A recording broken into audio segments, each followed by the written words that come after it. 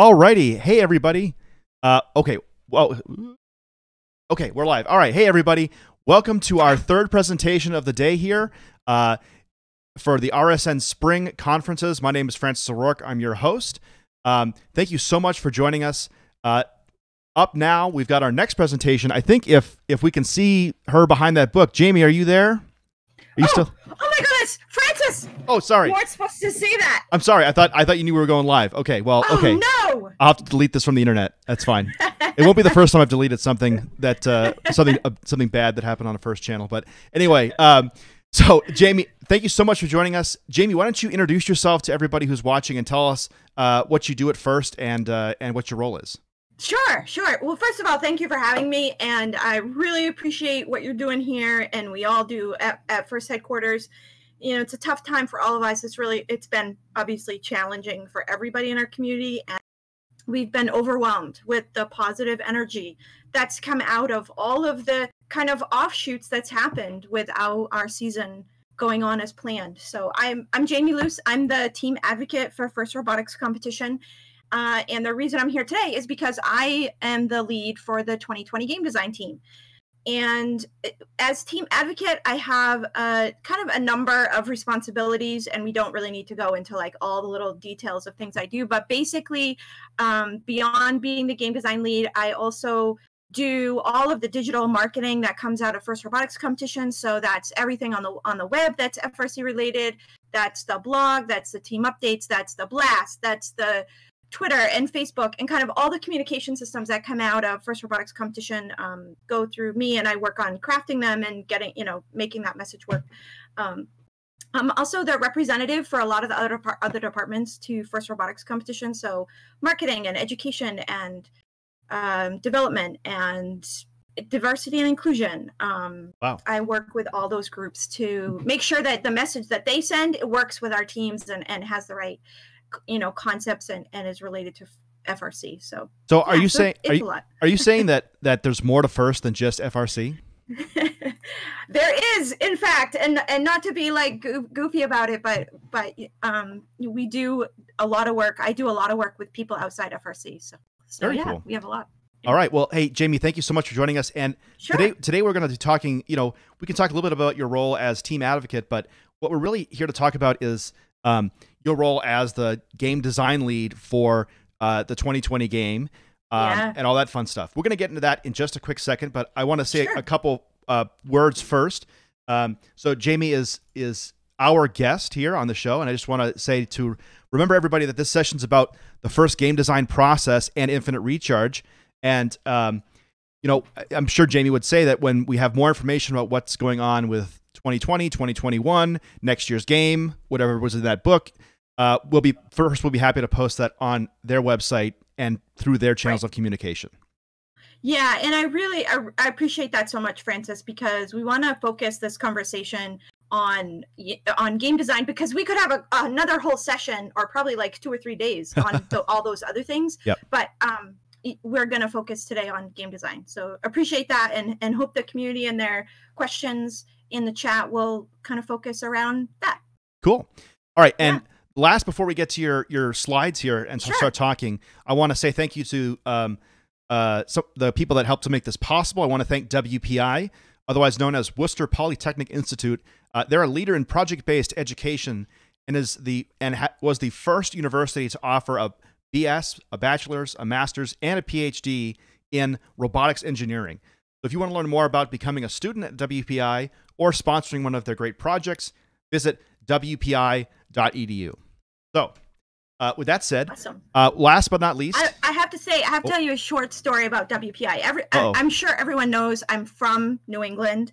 So this is my, WPI is definitely my home turf. It was always my team's favorite venue. Love going there. And so I coach a team in Maine. I still coach a team in Maine. And I remember we were at WPI when they made one of the first announcements about that robotics engineering course. And it was so exciting. Yep. My students were just beside themselves about the opportunity to study something that they were really passionate about at a place that they truly enjoyed. So exciting. That's a great story, Jamie. And the RB just celebrated its 10-year anniversary as well. So I'm sure that was not 10 years ago. Definitely. I definitely remember that too. And I'm definitely not that old either. So it's hard to imagine that was 10 years ago. Yes. All right. So Jamie, whenever you're ready, we'll be happy to have you sort of start talking about the game. Sure. So I just want to, I talk a lot in case anyone hasn't figured it out in the last just 10 minutes. So anytime, Francis, you want to interrupt with a question or a comment, or, your kind of your own involvement in how you interact with the game in different ways. If there are questions from the chat you want to stop, just go ahead and do it. This does not need to be one person talking and everyone listening. Yeah. It'll be much more interesting if we just interact with each other. So I do have some slides prepared, surprise, and I really wasn't going to. I was just going to talk. And then I had some conversation with some people at work, and they were like, man, maybe it'll be a little bit better if you just had something to back you up. So yeah. We're going to start with where we always start with game design, and that is what we usually call our sacred cows. But I don't have any pictures of cows, and I figured I would share something from my own personal life. So I decided on this very delicious and lovely tomato hornworm who wreaks havoc in my garden. So these are our sacred worms. When we first start talking about games, we really do have some important guardrails that we try to put up to say, where can we go? Kind of what's the space we're going to work in? And the reason that the first one on here is so big is because it truly is the number one thing that we think about whenever we think about anything with game design, and that is that this experience has to be safe. So lots of people, they'll say things like, when you think about, for example, those of you that have been around a while, and I'll try not to do this because I get very frustrated when it happens to me. But when we played the game that we called Ultimate Ascent, where teams had to shoot the Frisbees, a lot of those Frisbees were going really fast. Yes. And so when you think about that game and all the pieces that came into it, there's a reason there was nets around the field. Because if those Frisbees, and some of them did leave the field, but when those Frisbees left the field, they could do some pretty significant damage to our audience. And so that is, number one question that we think about. Is this game safe? Is it safe for our students? Is it safe for our refs? Is it safe for our volunteers? Is it safe for our audience? Is it safe to play in venues on basketball courts, right? Like those are expensive to build. They're expensive to maintain. So safety is really our number one concern when we think about game design. Yeah, and actually, just to sort of break in real quick, I was at week 0 in 2013, which was the only time that teams were allowed to just throw Frisbees willy-nilly. And there were a lot of Frisbees all over the everywhere. Also, we have a question from Crispy Kiwi. They're saying, is a water game safe? Oh, that's such a good question. And we don't want to go down the water game too deep. But I will say, I'm out in the field every weekend at an event during the event season. And I try to interact with, when I'm at events, I'm not an FTA. I'm not an assigned volunteer. What I like to do at events is get out into the pits, get out into the stands, and talk to folks who are not either field side or in, kind of closely involved with the field. Because we have lots of ways that we get feedback from people on the field. But it's difficult for us to get feedback from people that kind of aren't on the field. So I try to get out in the field. And the most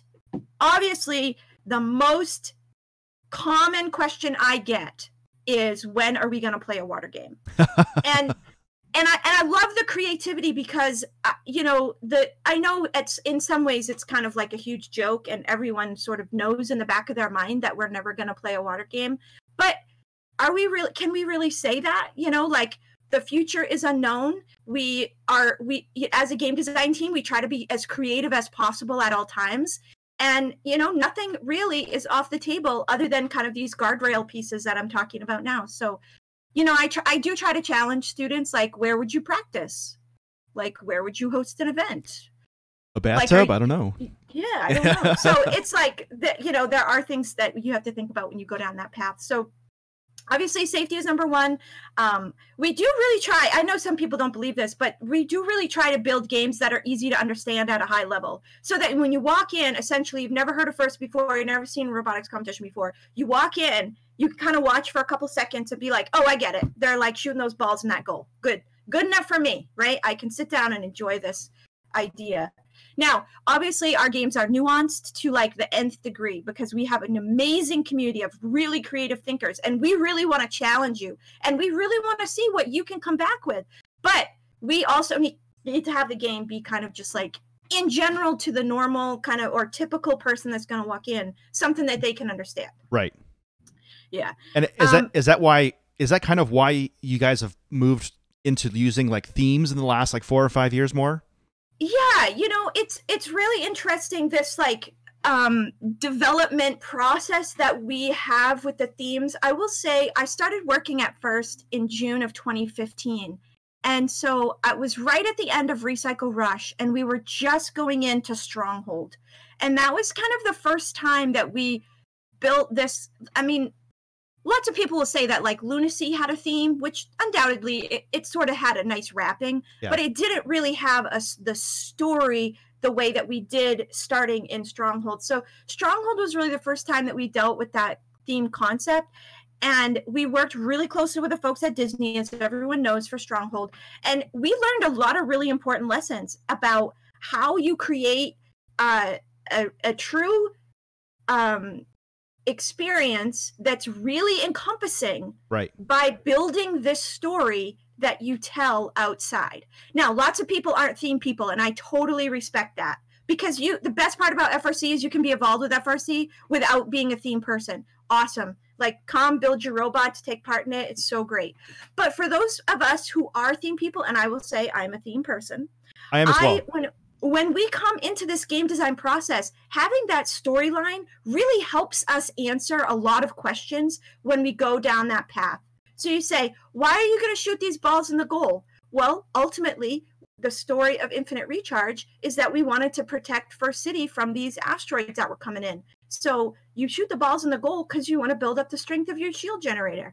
And that, for me, helps me go down those roads of how you bring in the artwork and the outside experiences and the downloadable content and kind of all those other pieces. So, and I don't want to like stick to these slides if we don't need to, but one of the things I do want to point out is that we do try to think about games that are relatable across cultures. Okay. Because lots of people when you're in your own inside your own culture, you think like, this is a great story, or this is a great experience. And then when you kind of take those themes or those ideas outside of your own culture, you find out that that really doesn't translate well into the many, many, many cultures that we have involved in FRC, which we're growing really quickly internationally, which is so exciting. Yeah. But that means that we need to really be welcoming to those cultures and not set up these elaborate stories that only folks from a certain cross culture of our world would understand. So that's something that we're really trying to work more and more toward, is that relatable across cultures. And not to, you don't have to necessarily answer this one, but can you give an example of an idea maybe that doesn't fit that example? Because as challenging as it is to design for this, it's equally as challenging for many people to think outside their own culture, right? Well, one of the things actually, when we were talking about Infinite Recharge, when we were kind of starting this storytelling experience with Disney, one of the things that is very popular in the Star Wars films is this concept of the role that Han Solo plays, which is a smuggler, right? But that concept of that like kind of pirate, like smuggler space that story doesn't tell well in all cultures. True. That's true. So that's a really good example of something just in this past season that we dealt with when we were trying to pull in those Star Wars themes across the story development. Okay, great. So that's one thing that that's an example. Another thing, so one story that we love to tell is in Destination Deep Space, which was the story with the rockets, trying to get the rockets off the planet, is that the cargo ship originally was supposed to be 2 rockets lying flat, that as you filled them up, they lifted up so that they would become vertical. Like physically? Yes, like physically, like lift up off the floor. The whole rocket? Yeah, yeah. Damn. Totally a cool idea. Yeah. However, the visualness of a rocket, like lifting up for takeoff, was probably wouldn't have told as well of a story around our planet as this as having a cargo ship on the field. Oh, so that's another example of, you know, something where we have to think about, you know, the whole message in terms of our culture. So obviously we really want to treat our volunteers amazing, because we could not run FIRST Robotics Competition. We couldn't run FIRST at all without our volunteers. We have about 1,000 volunteers for every employee. So when we make a decision, we really need to make sure that our volunteer crew is taken care of. So that's something that is a big guardrail for us. Now, a lot of people come back and say, what were you thinking in 2016 in Stronghold with those defenses? And you're right, it was tough. That was a tough year on volunteers. And in fact, Steamworks was not much better. There were a lot of those fuel on the field, and it was a lot of work to clean them up. But, you know, we take it into consideration. So that's, and we felt like we did the best we could with where we wanted to go. And to inject my own kind of thoughts onto this, right? As a volunteer who volunteers a lot, truthfully, most years in FIRST, field reset is a job that is challenging. Just there are some years where it's not, and then people get happy when it's like that, right? People like it. It's great to see the years where there's only 2 balls or whatever, and you just have to push the balls back on the rack. Right. But most of the time, you're talking about dozens and dozens of objects you have to bend over. Right. And we have to balance those needs with the needs of the game, right? You know, if, for example, in aerial assist, where there were just the 2 trackballs on the field, the construct of that game allowed that. But in Steamworks, where we had all that fuel, if we had only had 5 pieces of fuel, because that would have been easy for field reset, that took out that whole construct. We couldn't have played that game that way. Yeah. So it's just we have to find that balance. Excuse me. And then obviously we really want to try to have a competition between alliances. And of course, when I say that, people say, well, what about Recycle Rush? And in some ways, Recycle Rush wasn't about a competition between alliances, but there still was a winner and a loser, a winner and a not winner, I guess you could say. Yeah. Because we don't, you know, that game was still about a competition between alliances. You still had to do better than your opponent to move forward, even if it wasn't the head-to-head alliance you were on the field with. Right. So we do still want to set up that concept of a competition. That's really important to us. So what you're saying is that, so for example, in like FIRST Lego League, right, where they only play by themselves most of the time, minus the whatever shared mission, right? Is that a direction you would see the FIRST Robotics Competition never going down, or as like an edge case, sort of more toward the Recycle Rush side? Yeah, it's hard to say. Well, whenever you talk about game design, because honestly, when we start this process, we start at 0 every season. Oh, wow. So it's hard to say never. It's that we'll never do something, or we'll never make this decision, because it's a crazy world out there. And as technology changes, our game design is allowed to change. Just when you think about, I mean, I've only been involved in I know I say this only because I know a lot of people who have been involved in FRC for like since the beginning of human time, but I've only been involved since 2008. And when I look at the game process over that time, it's really evolved because of the technology that we've been able to bring in and really enhance the game experience. So it's hard to say never, but your example of the FIRST Lego League kind of cooperative game is typically not something we focus on in FIRST Robotics, because we do want to set up that concept that, you know, each alliance is trying to outweigh the other alliance. Okay, cool. Yeah. So let's see, what's next? How are we doing? Is this am I talking too much? Oh no, this is great. We're talking about great stuff. And great. By the way, everybody who's watching, keep asking questions. I've got a couple queued up once we get to a good point to talk about them. So keep on going. Great. So we're going to go to the next one. And so then this background is actually where my parents live, up in Maine. This is where I grew up. So this is a nice, beautiful fall day. So I thought I would add it.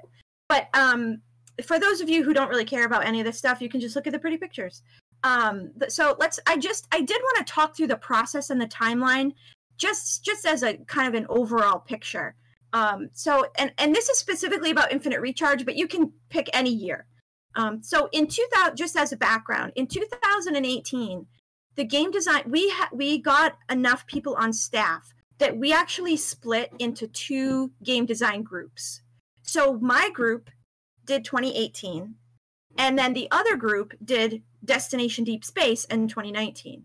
And so at the end of 2018, which was Power Up, my opinion, one of the most fun games, Power Up, at the end of Power Up, we came back from Championship. And so that began the Infinite Recharge story. So in May of 2018, the whole group, and this is a big group, it's not just FRC engineering. We have folks from development and strategic sourcing and marketing and education and diversity and inclusion. Like, we want to include everybody when we do this process. So this large group selects a game concept from what we call the bench. Okay. And there are X number of game concepts on the bench. And these are like really skeletons of games. They're just really basic conceptual ideas that with some, general concepts of what could be on the field, with some general understandings of what the game pieces are. And we just have this conversation, like, what fits with the theme we're working on, cross program, what fits with the development of over time of kind of where we are in FIRST Robotics Competition, what fits, sort of like all these like nuanced issues, what really fits. And so we all talk about it, and as a large group, we decide on one concept to pull from the bench. Now, can I just ask real quick? I know, Sure. I think it was about 1.5 years, 2 years ago, you guys sort of put out an invitation for people to submit. Is this where those things, if they were good, would have gone? Yes. Okay. This is where those ideas, and I'll say, anybody watching, if you have a great idea for a game, send it to FRC Team Advocate at firstinspires.org, and we'll get it on the bench, because we always are looking for really great game concepts. And to be fair, you don't need to build a whole game, because it takes us 18 months plus to build a game. Like, it's likely that you're not going to come up with a concept that's fully baked, but just send us your ideas, because we do love to hear from the community about that. So that's another story. We did build the bench, but that's fine. So it's on the bench. We pull a concept off. From May of 2018 through November of 2018, my team worked on the bench concept and really started fleshing out ideas of what this game was going to look like.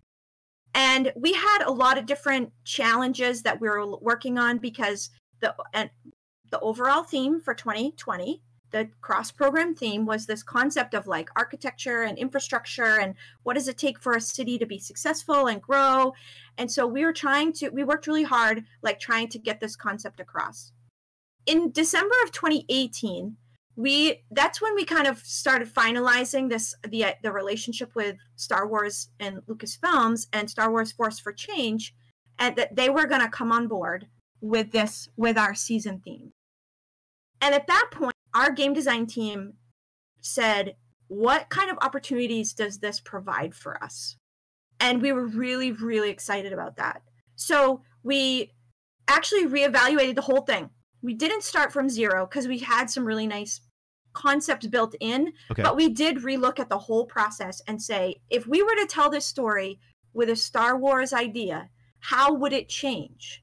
Oh. And that's kind of where the story of the generator shield to protect the city came into play. Because that's clearly a Star Wars story, right? Like, that's, you got to put your shield up and protect yourself from whatever's going on in the universe. And that story is like full through all of the films, right? Like, someone's always trying to get the generator shield down or up or redirecting power from one side to another or whatever. Like, you're always doing something with the shield in all the films. So that was something that really resonated with us. And so we reevaluated our game concept to fit in with this really nice Star Wars themed story. So can I ask, how much, I don't want to be like, how much did it change, right? But like, is there anything that, like, I would expect to be on that we saw on the field that well, did anything get lost or added because of this, or was it mostly a theming and sort of shapes kind of thing, right? In fact, if you had seen the game before and saw the game now, there's really only one thing that followed through, and that was shooting the balls into the goal. Oh, wow. So the shield generator was completely new. The control panels were completely new. That all came from this reevaluation process. Wow. And okay. I don't want to give away what the old game was, because some of that stuff got put back on the bench because we had done a lot of work. So yeah, and that got put back on the bench for the next one. And that we can answer this really quickly. Somebody asked this question. This question was asked by Mr. Wow22. They asked, could rejected game ideas be released to teams for mock kickoffs or other practices? I guess that gives a really great idea. Yeah. You know, we haven't really. So first of all, it's a great idea. Second of all, I will tell a little bit of story about how we build the bench. And I don't want to derail this conversation too much, but we got together with some folks, from representatives from the community and the engineering team, and we went through all those community concepts that you talked about, Francis, which we got a bunch. We got like 20 something. Oh. Plus we all brought our own ideas, because that's part of our job description, actually, is to think of games. Right. And so we brought our own ideas. We had I think 20 something from the community.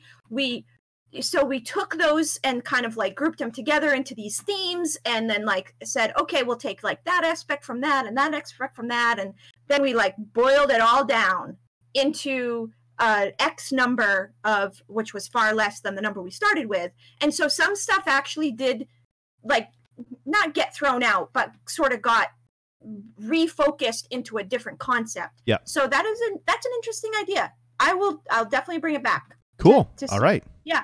Great idea. What was that, Mr. Wow? Mr. Wow 22. So thank you, sir. Yeah. So then we figured out that we're going to be able to tell the Star Wars story, and got really excited about this shield generator process. And then from January of 2019 through December of 2019, so essentially all of 2019, we built Infinite Recharge. And so it's easy for me to say those words, built Infinite Recharge, 3 words that encompass essentially half of our life at work is spent working on this game. Yep. So I have 9 people on my team. I mean, you can do the math pretty quickly. We're assigned to work 40 hours a week. Half of that time is on this game. It's a big chunk of hours. It's a big chunk of our lives. It's what we think about. It's what we talk about when we're together. It's what we have conversations about. We really, this is who we are as a group, are these game designers that really try to give our teams the best possible experience. And so what that means for the timeline is that we get the game to about 85. We like to say between 80 and 90% done. And then we'll go to the next slide. And then we have our outside community come in and say, yes, kind of give us some feedback. And that happens in July. And then from August through December is when we do all of those, what I will call the nitty-gritty details. Because we have concepts of what the rules are, we have ideas of what the rules are, but the process of manual writing is very, very intense, because we think about literally every single word in the manual and whether it should be and, right? Is it but or is it and, right? These tiny, we have discussions about every word, because it's really important for us to tell the message that's clear, that someone could read the manual and say, yep, I get it. I don't need the Q&A. I know exactly how the refs are going to call it, right? That's kind of our goal. Unreasonable, never happens, but that's okay. Well, I will say this. As an impartial observer here, I was very impressed with the manual this year, because I basically didn't have to read the Q&A at all. Normally there's sort of the day one patch that comes out where we sort of oh gosh, we forgot that this thing is obviously not going to be like this, and they you all fix it in Team Update 1. But that didn't really happen this year. And then a lot of the Q&A questions were more just read the manual more closely and it'll explain what you're asking about, Yeah. And that's really, and first of all, thank you. And we've heard tons of positive community feedback from the community about that. And it really is a reflection on the fact that we have split into 2 teams and had so much time to work through this manual. Yeah. So because we involve a lot of people too, so obviously my team writes it, the other team gives feedback.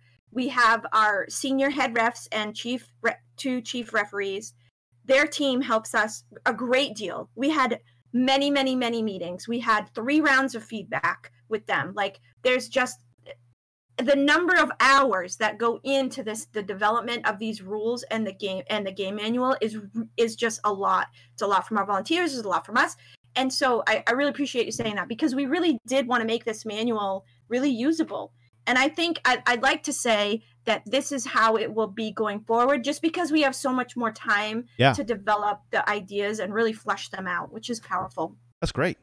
And then, of course, in the fall, we do all the fun stuff. We do, the kickoff filming and the field tour videos and the teaser release and kind of all those like more, fun kind of activities. So we have a question here that's related to this sort of topic. That's from BJ Simons. They're asking, how do you avoid, during this process, how do you avoid a design by committee? Who makes the tough calls between many good ideas to create a sort of more cohesive product? Is that you?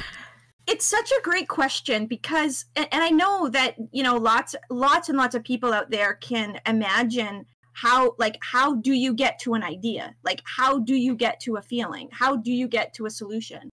And I will say that it's not necessarily the prettiest journey, because all of us, every one of us is so passionate about our experiences in FIRST, what we've seen in the community, what we think the community will like, that we oftentimes we get into these discussions that are really, really intense. Yeah. And we have to walk away so that people can take time to think through what they really want. Like, you, as a game design committee member, you have to ask yourself at all times, is this the argument? Is this where I'm going to stand in my spot and not move? And honestly, I know this is going to sound cliched, but all of us also really do take the mission of FIRST very seriously. And we do try to be the gracious professionals so that we can come to consensus. And I will say, in this game, there were less than, you could probably count on one hand, the number of times when someone had to come in, or I had to say, like, this is the direction we're going. And it wasn't a group honestly come to say, not necessarily consensus, but it is a process of saying, I can see your point, I'm going to give on this one, but I'm going to, but in trade for this other thing that I also feel really passionate about. So, well, and that's, not to bring it to me, but like that's how my team does our robot design philosophy, right? Like, it's good to have thoughts and feelings, but at some point you have to ask yourself, how important is what I'm saying? Like, am I willing to sort of like, we jokingly say the word fall on my sword for this particular point, or can I move on? We have all kinds of terrible euphemisms that we say, which I won't say on air because it's not really appropriate, but it's exactly right. You have to say, just like in the real world, when you're trying to design a product, you've got to say with your team, no one makes stuff up on their own. Everybody's working in groups. Everybody's working together. And ultimately, yes, there is a leader who at the end of the day does have to chop, say this is this and that is that. But that kind of stuff isn't really that successful, honestly. And all of you on a team know this, that the robots that are most successful is when everybody has a say and everybody's voice can be heard, and you take the time to get to the right decision. Yep. And not just saying well, I know everything, so it's this. It's like, no, there's a learning process here. So yeah, I guess that's a long answer to that's great. That question, which may or may not be satisfying to someone. Yeah. All right. Shall we go to the next one? Sure, let's take a look.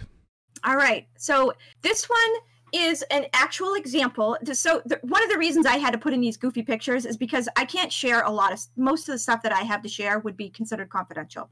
So this, though, is an actual slide from one of the presentations that I made on behalf of the 2020 team way back in the summer of 2018. Wow. So when we first started on this game, one of the things we really wanted to do a shooting game. We just We just wanted a shooting game. We hadn't done a shooting game in a long time.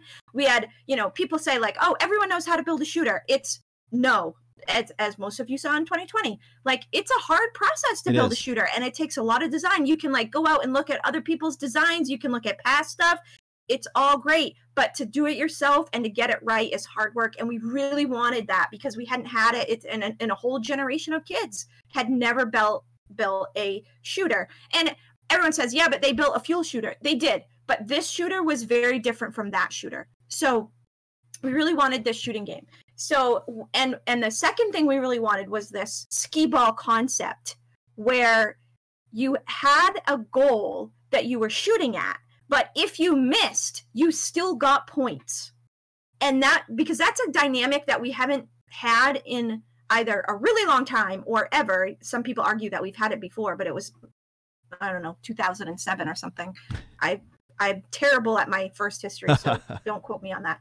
But the concept that you could be shooting at a goal, and if you missed, you still got points for it. We really wanted to develop. That was one of the kind of ideas that we latched onto really quickly and we're really proud of. And it played out. I went to 3 events. I went to Los Angeles North, and I was in Turkey for both Istanbul and Bosphorus. And it played out in the matches I saw. It played out beautifully in the way that we had all imagined it. So this is the number of people that we have to get approval for at FIRST headquarters is really incredible, because it's not just like the 9 of us who sit around and be like, yeah, good idea. Like so obviously our strategic sourcing department, which is the group that has to go out and get all this stuff either purchased or like all the contractors to like build all the stuff that we need.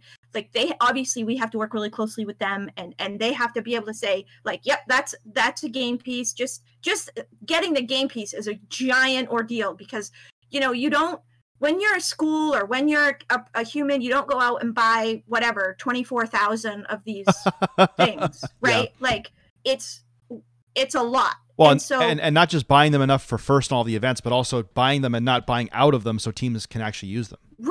Right. We need to make sure there's enough on the market. Like I know some people think we don't think about that stuff, but it's really important to us that stuff we use is available to teams. And so, you know, strategic sourcing, obviously we work super close with marketing, because the whole relationship with Disney and Lucasfilms this year was that was a lot of time. It was a lot of conversations. It was a lot of really great work, but it's time consuming. So we work with them. We have to work with our president, and I met lots of times with Don Bossi before he left, and then you know Larry came in right when we started, so we didn't meet so much with him. And even we have to get we even need to go to Dean and before Woody passed Woody, to have them say like, yep, this makes sense. Like this is something that we can get excited about. This is something that we can talk about. This is something that we can make work. Obviously our development department we work really close with, because this is, you know, we have to design something that is going to make our suppliers and our sponsors and our supporters excited. So the number of presentations that I've given about this game it's a lot, let's just say that. And this is an actual slide from one of the really early ones where we gave this idea. So I think it's interesting that you frame it as shooting and then missing, right? Well, no, but it's interesting, because I think a lot of teams this year kind of looked at it from the other direction, just because of the dynamics of the physical space, where it was like, I'm gonna kind of yeet it into the goal, aim for the center, but just kind of like my target's actually the outer goal mostly. Yeah, I do think. So I saw probably more matches than most people, although I didn't watch anything online. I saw probably more live matches than most people, and I do think that ended up being the strategy for a lot of teams, which is totally respectable. That's the beauty of FIRST Robotics Competition, is that, and that's when you know. I think for us, that's when we know we did a good job with the game design, is that you don't walk out on the field and go, do this, and you're going to win. Yeah. Because you got to have a lot of really interesting strategic decisions for teams to make, so that it doesn't become just like a single, you know, kind of snooze fest of like, oh, guess what they're going to do this time? Like this, right? Which is what we don't want to do. And that's really the great part about our game design process, is that we really do want to see lots of different strategies, and what works for one team isn't going to work for others. So I love that. I love that you pointed that out, Francis. I think it's probably probably true for lots of teams. Yeah. Oh, I'm on slides. Sorry. It's okay. Okay. All right. Next. So this is a picture of some of the vegetables that I harvested from my garden. Oh. Yep. Big. I'm a big gardener. So, very cool. Is that in New Hampshire? Yeah, so I live actually about 2 miles from headquarters, and I live on a small piece of land, but my wife and I don't like mowing the lawn. So we have raised beds everywhere, and we don't mow the lawn. So these are some peppers. These are ancho poblano peppers and some gorgeous eggplants. I gotta get my parents to do that too, so I don't have to mow their lawn. So worst thing in the world. I hate mowing my lawn.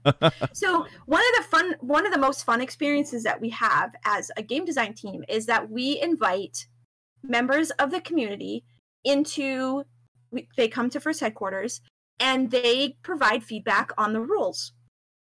And this happens in July before kickoff, so about 6 months before kickoff. And we invite them in. And the most important thing to know about this is that when they come in, this is not a game review. They're not coming in and saying, this game's dumb, you should do this other game that I thought of, and I happen to bring my big fat binder for it. The game is the game. And the feedback we're looking for is about the rules and the structures that they see and experience, and how, things we've forgotten, things we didn't think about, things that just were out of our scope at the time, whatever it is, we kind of allow them to think through this. And it's a 2-day review. They come in.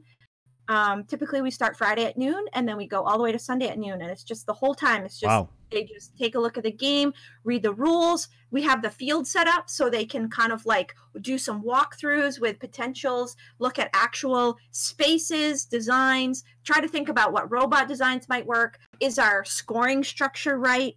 Because that's really a big part of success of game design, is making sure the scoring structure is right. Right.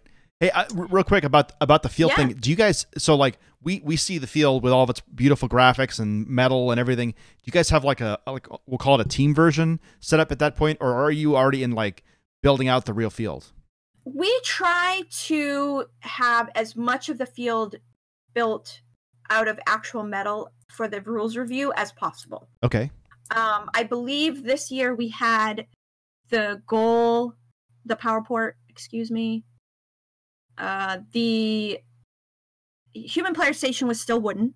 Okay. The truss though was up, like it was really the truss, and the shield generator switches were made out of sheet metal, but it was not the final. It didn't end up being the final version.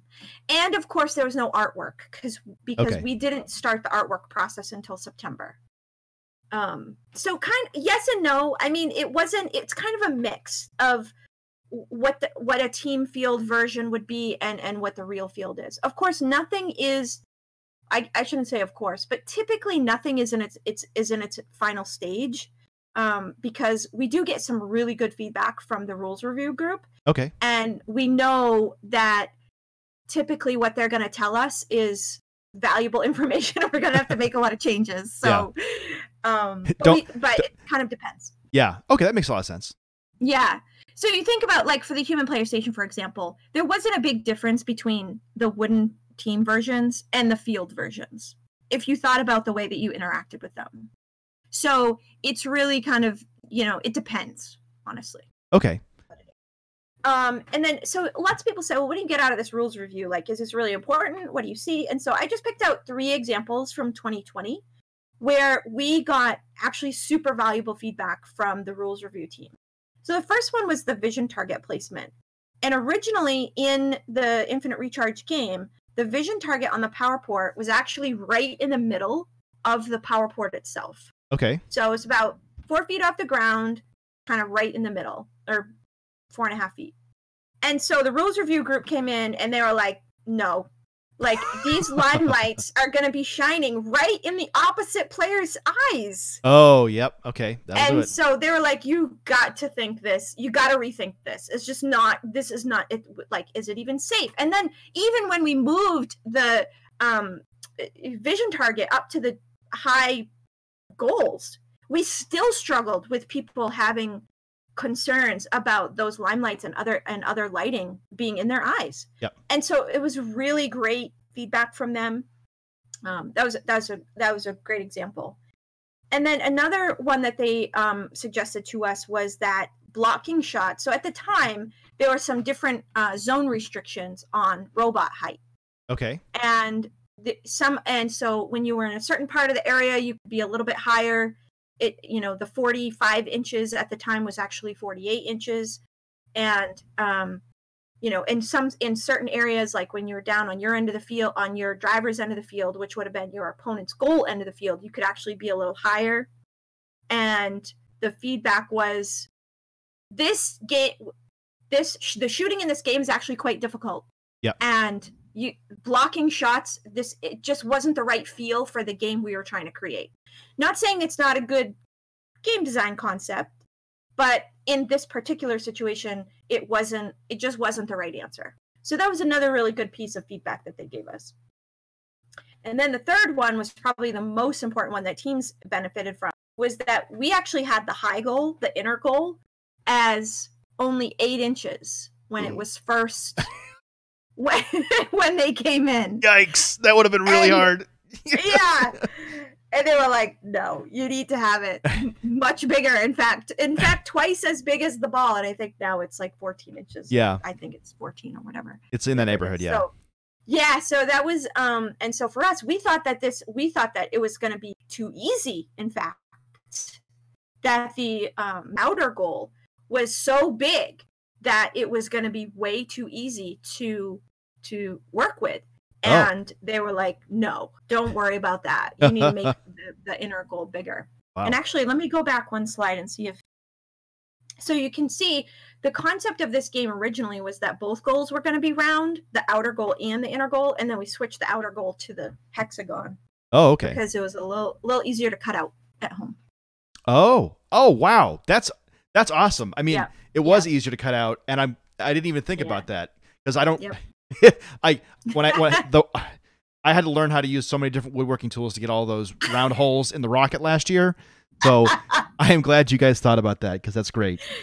Yeah, it was one of those things that someone, we talked about in passing. It could have been one of the rules review, and I didn't write it down. Yep. But it did change. In that time frame, it changed from round to hexagon, because it was just one of those things that, asking teams to make a round hole that size is challenging. It's not like it's impossible, but it's challenging. And if you're really working with simple hand tools, at your, maybe you're a team that doesn't even have a woodworking shop, or maybe you're a team that's just working in a classroom, it's challenging to do. And we were really thinking, it also did well for us for the vision target, because vision target on pretty difficult. To wrap the tape vision target much easier to do. Although we probably would have come up with a different design at the time had it been a goal, been a round goal.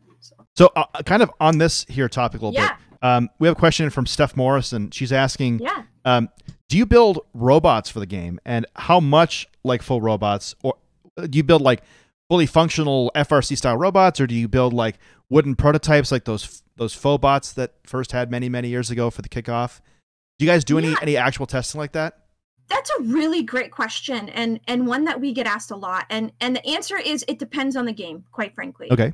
In this particular game, we did build a full working shooter, because we wanted to. And I know I've had this conversation with so many people. They're like, "You didn't do enough testing on those game pieces," and we shot those balls like thousands and thousands and thousands of times through shooters, and they just didn't act the way that they did on the field. It just is what it is, right? The end. Okay. So we did build an actual shooter for this game. Now, is it a legal FRC robot for this season? Probably not. Only because we have a couple of drive bases that we've had around for a number of years. So, and because our frame perimeters are sometimes change on distances and lengths, and in 2015 it wasn't even one. We do have some standard drive bases that we use as our drive bases for our practice robots. So is it inspectable? Absolutely not. Does it have a control system on it? Yes, it does. It has a real control system. It runs on the same battery that teams use. Okay. Typically they don't weigh the 120 to 150 pounds, for our shooter robot didn't. Which brings us to another great question, because we had this really intense hanging game this season. And what did we do to test that? And we actually didn't build robots. We built platforms with hooks on them that were pneumatic, so they could lift themselves up.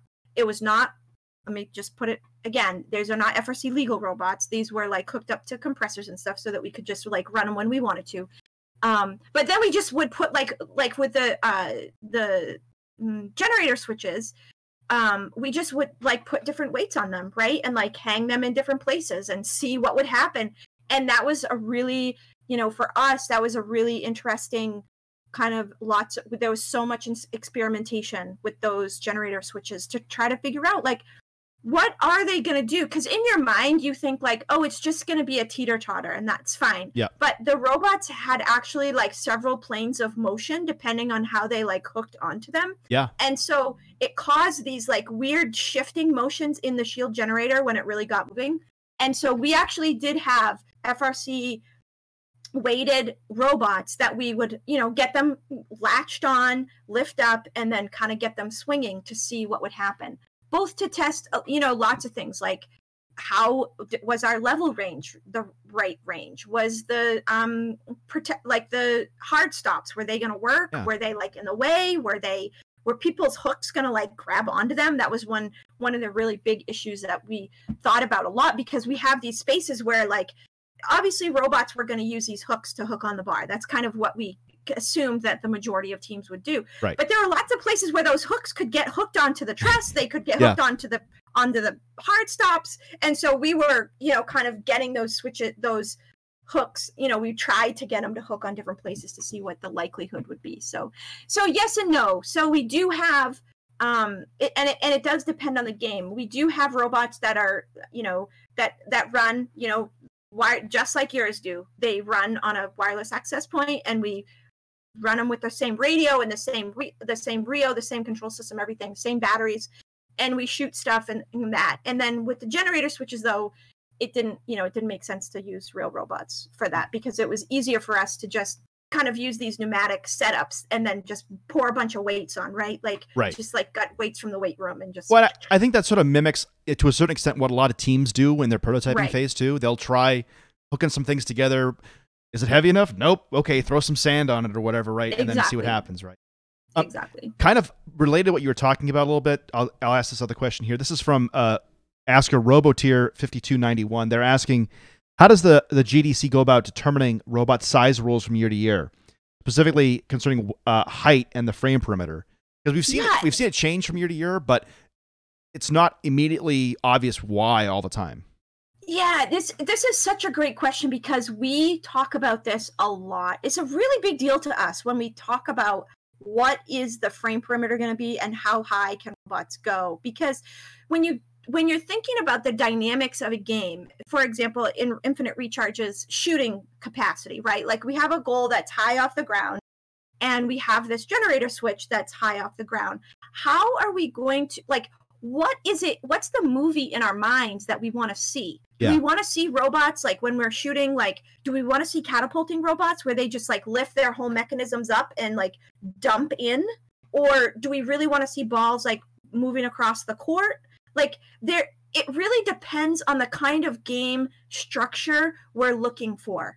And I know that's not really a great answer, but that's one of the places where we start, actually, is what kind of experience do we want to see teams have? And then lots of decisions are made for safety reasons. So this year, one of the things that my team was really concerned about is that we love the generator switch game end, which I think that lots of people also loved that ending. I saw lots of discussion about whether or not the scoring was right. But that's like a different discussion. But we love this ending. However, we did not want to see robots driving down the field at full speed, right? Like 18 feet per second, and then slam into that generator switch. I would have loved to see that. That'd be so cool. Yeah, like once. It would be cool for exactly one time. Oh no.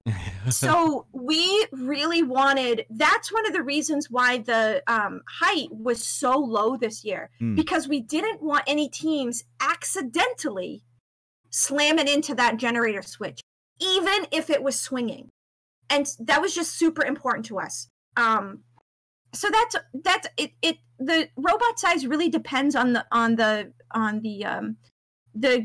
game dynamics and what we're worried about seeing, and what we're kind of worried about teams making decisions that they don't realize that they're making that could go really poorly, and then they would feel, just not have a positive experience, because that would be crummy. Yeah. So then that brings up the discussion about the trench run, right? So we have this kind of open field this season, but then we put this tunnel around the edges.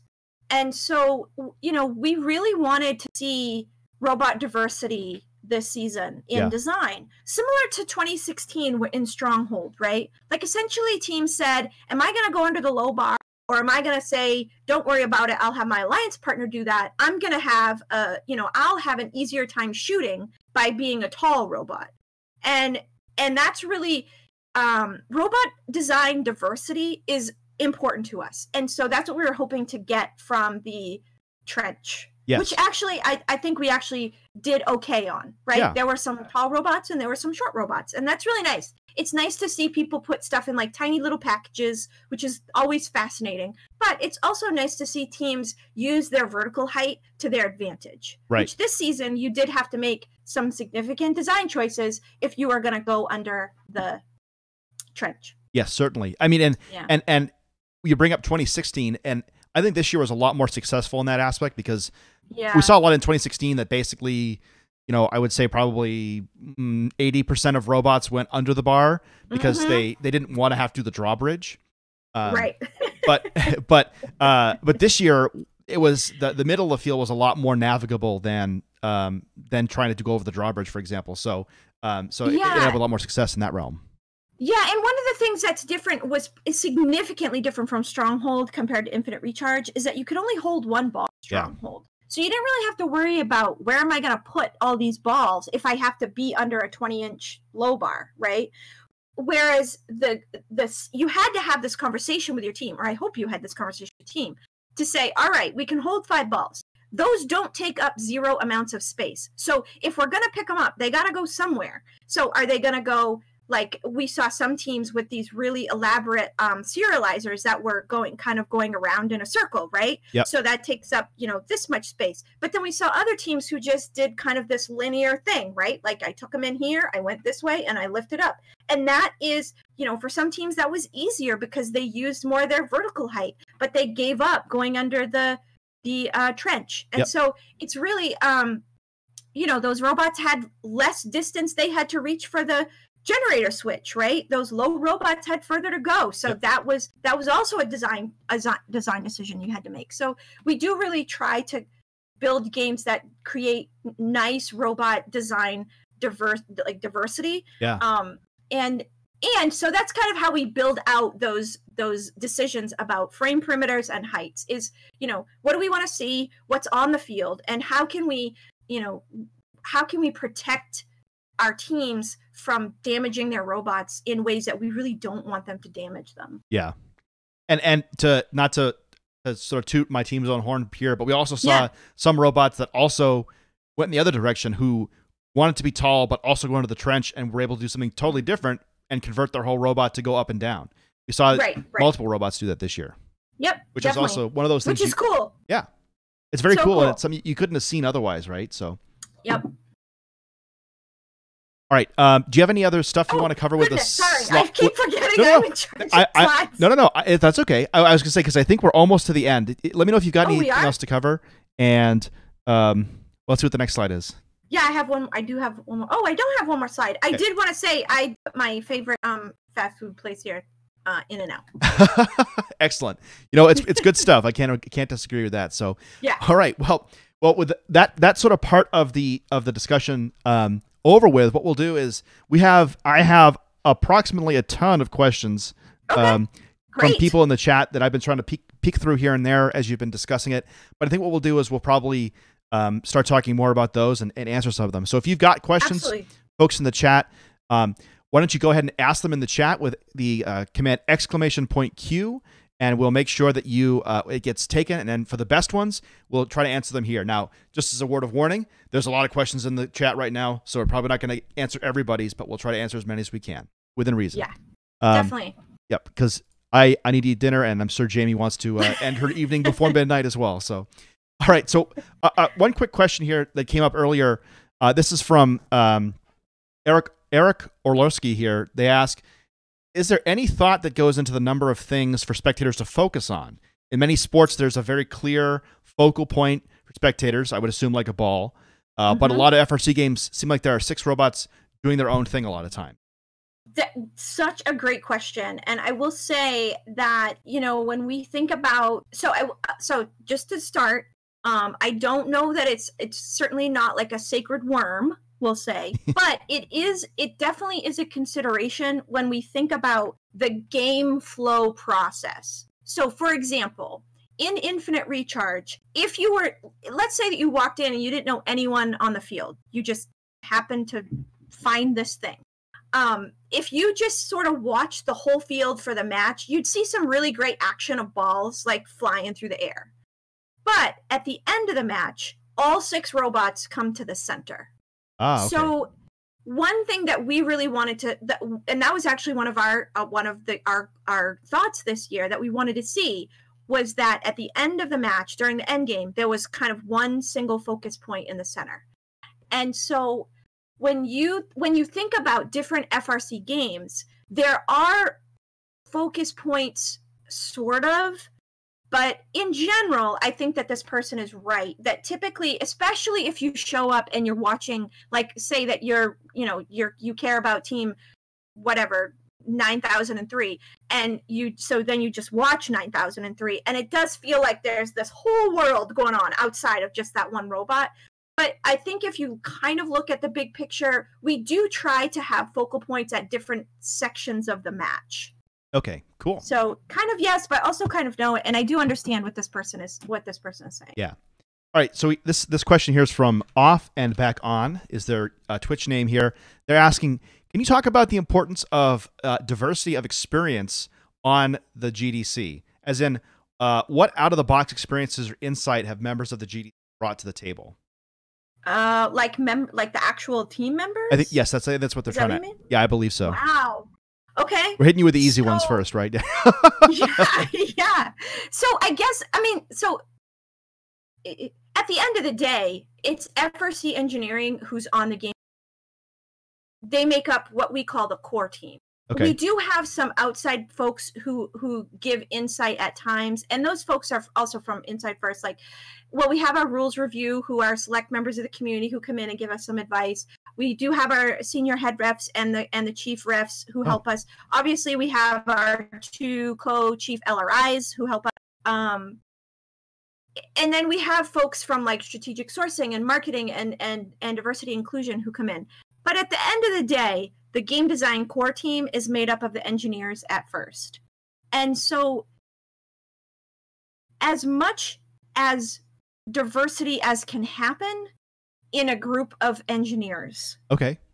And so that being said, when we go to hire people onto the engineering team, we do look for those really, as you described, out-of-box experiences.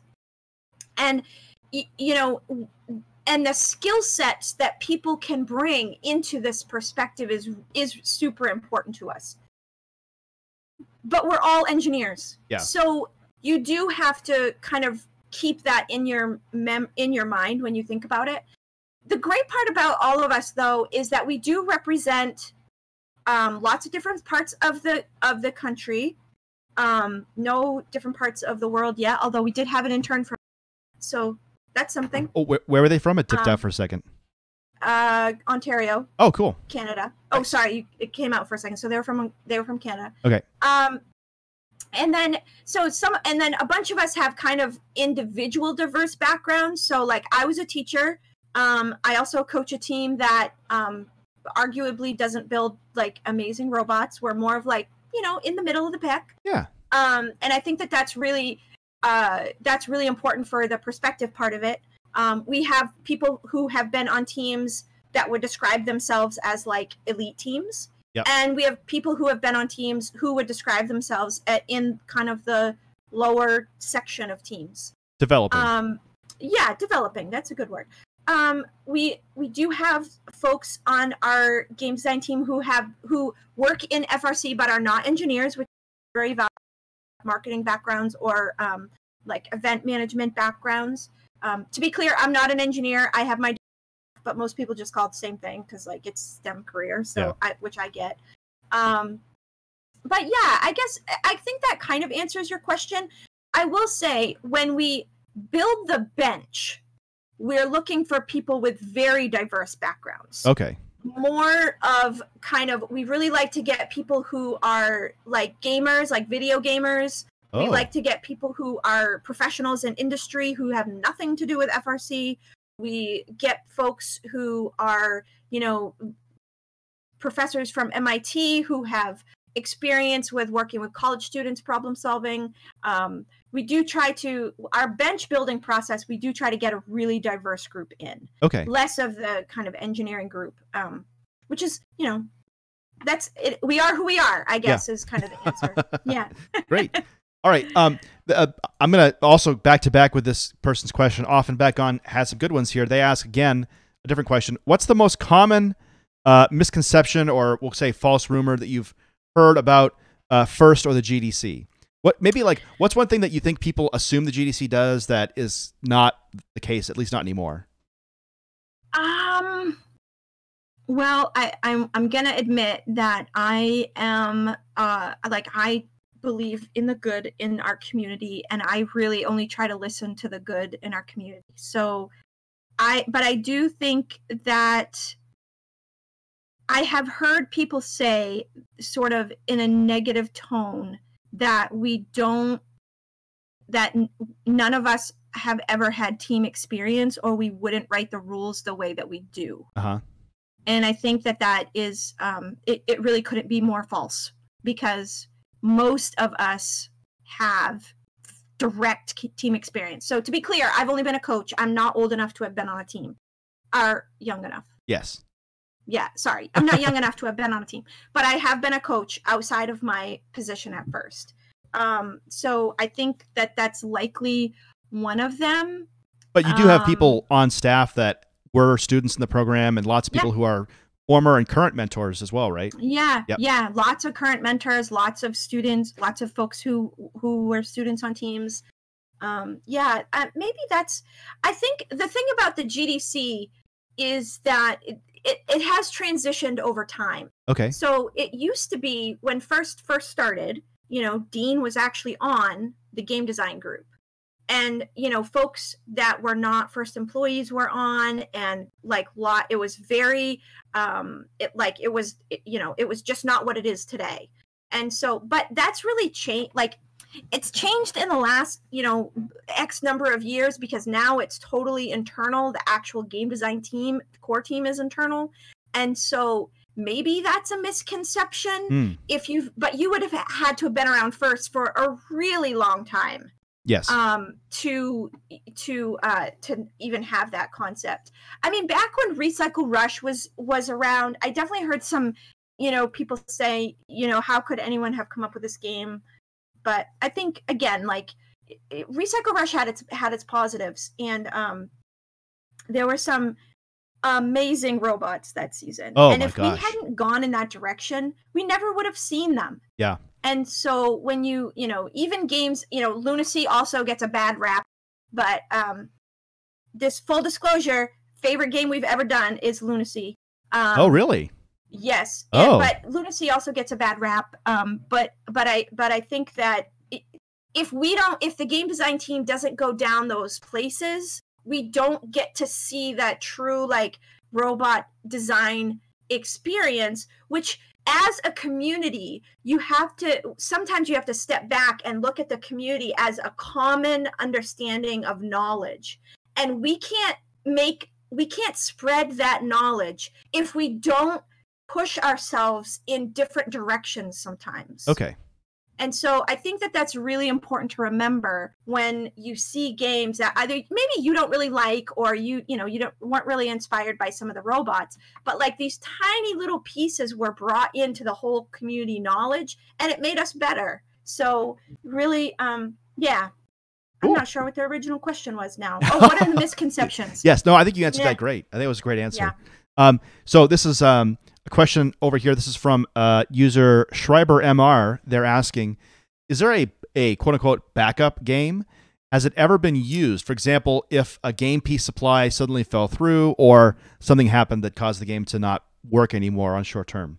Wow, that's a really good question because we spend so much time working closely with our vendors that we really, this is such a cop-out, so I am sorry, Schreiber and MR, but we work so closely with our vendors and the groups inside FIRST that make this happen that I don't know that we would get ourselves down that situation before we would know in time to like make a change. So I mean, we do have 2 games working at the same time. Mm-hmm. So I guess technically there's a backup game, but it's not like on kickoff day we have 2 games ready and we could run with either of them in that moment. Okay. But there's no like secret game that's like hidden in a manila folder in someone's desk that only open in case of emergency? Okay. Yeah, I'm sorry. That's so disappointing. I don't know. Yes. Like, sure. And it's the water game. Oh, no. I'm kidding. Quick. I'm kidding. Oh, if only we could find out the game pieces and buy them out. No, there's no, like, in emergency, break the glass kind of thing. Okay. But, I mean, that's partly... I would say that most companies, groups, people that sort of do product development like this, which you could sort of say the game is a product that you develop every year, right? That most companies also don't have something like that in the books, right? If the product doesn't work, and that's why process exists, right? Yeah. I think when you think about, so when you look at the history of FIRST and how much we've grown, there's going to come a time, so we still build a decent number, not so much an infinite recharge because we were more prepared, but up to infinite recharge, we really built, some of the stuff, some of our field elements ourselves. Oh. So, like, in Steamworks, much of the field elements were actually built by the staff. Like, we went in on Saturdays and, like, put those gear pulleys together and, like, whatever. Wow. Yeah.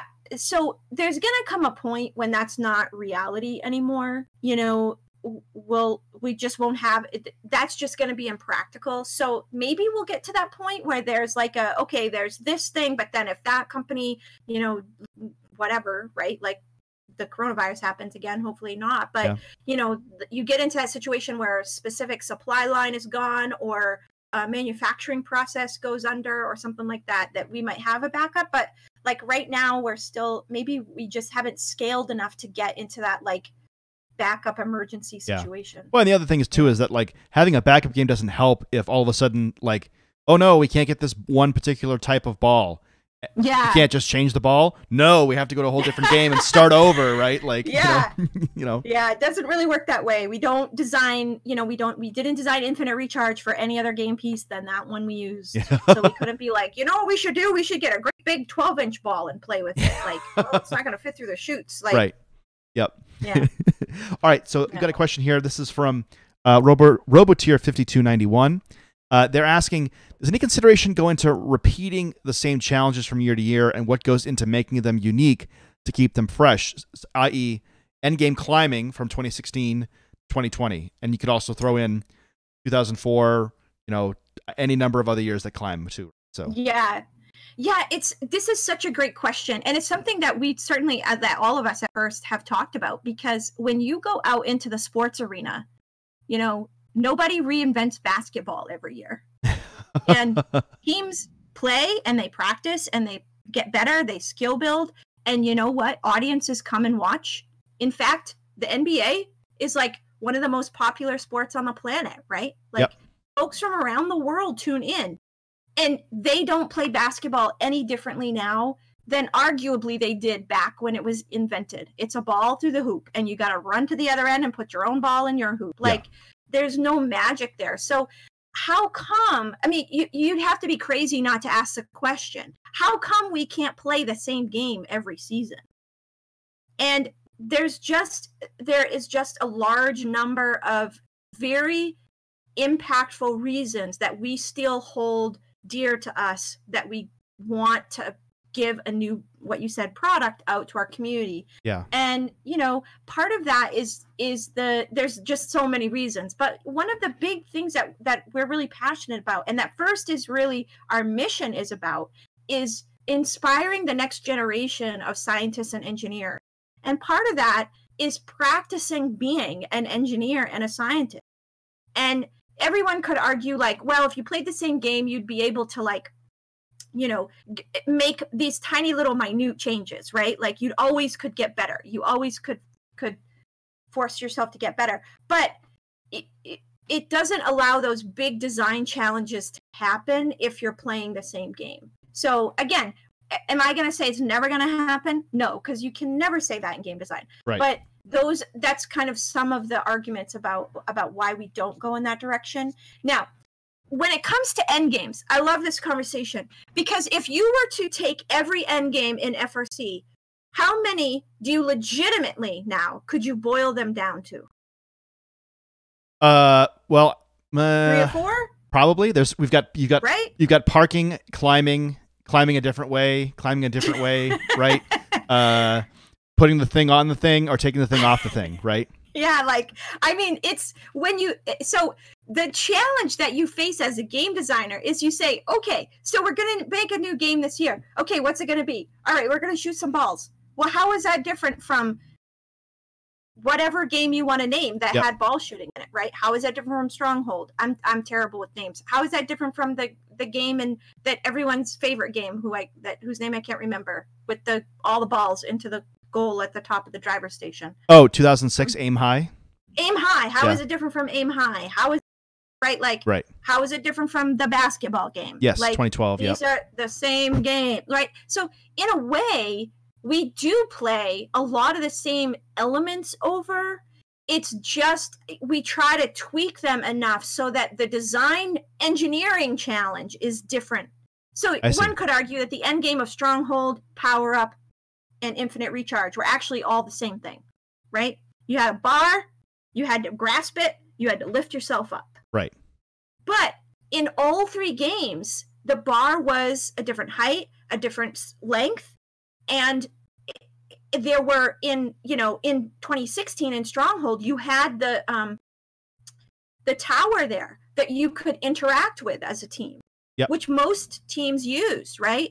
In Infinite Recharge, there was nothing there. It was just you and your robot in the bar. So do we play the same games? I mean, a little bit, but we do try to bring in these like little element changes that require a design change overall. Yeah. Because we do think it people can hark back to those games to say like, oh, I'll go check out so-and-so's design from Stronghold and see what they did. But you can't build the exact same thing because it wouldn't work exactly the same way. Yeah, and the other thing to take into account in my mind is that like a lot of the nitty-gritty about how things work depend on the whole game as a whole, right? Like your climber from 2016 might do one thing because you have to go low, or it might do something different in 2019 or 18, or et cetera, right? Like so it's not just it's hanging. You can't just say it's hanging in a vacuum. Right? Yeah, it's like it's hanging. Yep, but you had a different robot size. Yep. Weight potentially, you had a different, like there's just you didn't have to worry about a shooter in 2018. Like there are just so many different aspects to these games that even though it's the same concepts, they do create these really neat design challenges. All right, so I got another question here. This is from Archer with 2 H's. I don't know if that was on purpose or not, but they ask, while it seemed difficult when watching the reveal video and or reading the manual, it seemed that in-game, on the field, the variance for the shield generator being level seemed like a really wide range. Was this intended, or was it supposed to be much more tight or much more of a challenge for other teams? I love this question. I love this question. I love these kind of questions because when maybe this goes back to the misconception thing, is that I feel like sometimes the community gets the idea that we try to do things that are really hard and that we really want teams to struggle in their development. And at the end of the day, none of us do. We wish that every single robot could be at the top of the game because we all know, because we're from teams, that when you're in that space, you feel great. Yeah. Like, even if you don't win, if your robot does what you planned, it's like the best thing in the world. ask any team, anyone out there, ask your teammates. You know, obviously we all want to win, and this is a competition, but we also just want to be excellent in ourselves, you know. So when we first came up with this concept of the teeter-totter, which is originally kind of the concept that it was. Okay. We really wanted, we actually were like, it's got to be level, like legit level. And then the more we talked about it, we thought, that doesn't really seem like, first of all, how are we going to tell? Yeah. And then after we sort of ourselves put some robots on there, as I was describing before, we were like, this is way too hard. And so I love that this person brought themselves back to kickoff to say, when I first saw this, I thought it was going to be difficult. But when I went out on the field and played with my robot, it actually was really reasonable and kind of not easy, but it wasn't as difficult as I intended, because that's really the magic of game design. When you can make something look hard but be easy is when you're in that really sweet spot for a game. And because that's what we want our community to think, like, wow, this is super hard. Like, I got to put in I need to think, I got to work with my team, I got to look at resources. But when I get on the field, my robot does what I want. And that's for us, that's really the magic space that we want to be in, is the looks hard is easy. Yeah. Yep. Okay. So just one more thing about infinite recharge. Yeah. We knew that that fourth rank point with the control panel was going to be difficult. Yeah. We knew that. Yeah. So we wanted to have the third rank point be something that was accessible to teams. Mm-hmm. So that was really when we thought about it. You know, we used 20 Stronghold for a good example. Yeah. Because the defenses, taking down the defenses was relatively easy, let's say. Lots and lots of matches. Teams got that rank point. Yep. But capturing the tower, we didn't really see that successfully or predictably until we got later in the season and even to the higher levels of play. Yeah. And so, yeah. Go ahead. Sorry. No, yeah. I see. You bring up a good point that, like, in 2016, crossing the defenses and getting the breach was basically automatic after a certain point. You know, and getting the tower was the challenging part. And we haven't played enough rounds of this game to sort of get to that point where we have that point where the hang is automatic. But I know that I was at a week 1 and a week 2 event, and there was a marked increase in the amount of ability to double climb, even just by the end of one event. Yeah. And that's what we wanted. That's really what it's such a bummer. I will say again, it's such a bummer that we didn't get to see this game play out on Einstein, because I think it would have been really exciting literally you would have to be breath at the end in hopes that generator switch was level. Yeah. And that would have been so cool. But the world is as it is, and such is life. And we're moved on to designing the next game. But that's what we really did want to see. We wanted that third rank point what's important. It's really important to us as a game design team that the third rank point is very accessible. And as you described, almost predictable once you get to a certain point in the game. Right. So this is this question is coming. This is a very important question, I think. This is from Kay Atia. They're asking, what will you be using? Will you be using the field elements for your garden this year? Oh, that's I should have put a picture in of it. So hopefully you remember Power Up. Wasn't that long ago. But the vault tops, so the vault in Power Up was made out of HDPE plastic. Oh, yep. And so they made perfect raised beds 4 feet by 1 foot. Oh. And so my wife and I had 1, 2, 3, 4, 5, 6, 7, like 8 raised beds made of Power Up pieces in our yard. They're so good because HDPE plastic can get wet. Yep. It doesn't, right? Like it doesn't leach. It's all those things that you'd want. Hey, recycle, right? So this year, I don't know. Much of the plastic on the field this year is pretty kind of flimsy. So maybe you could turn the generator switch into like a tomato hanger or something. Yeah, yeah, I think that's probably, or lights, like grow lights, because we start all our seedlings inside. Yeah, I have about seedlings in my house right now. So, yeah. Okay. Good question. Another question here. This is from Often Back On. He's going wild with these questions here. Yeah. They're asking, can we expect major changes to the game structure similar to Sandstorm instead of like, okay, I'll rephrase this. Can we expect major changes to the game structure, such as a Sandstorm instead of auto, anytime in the future?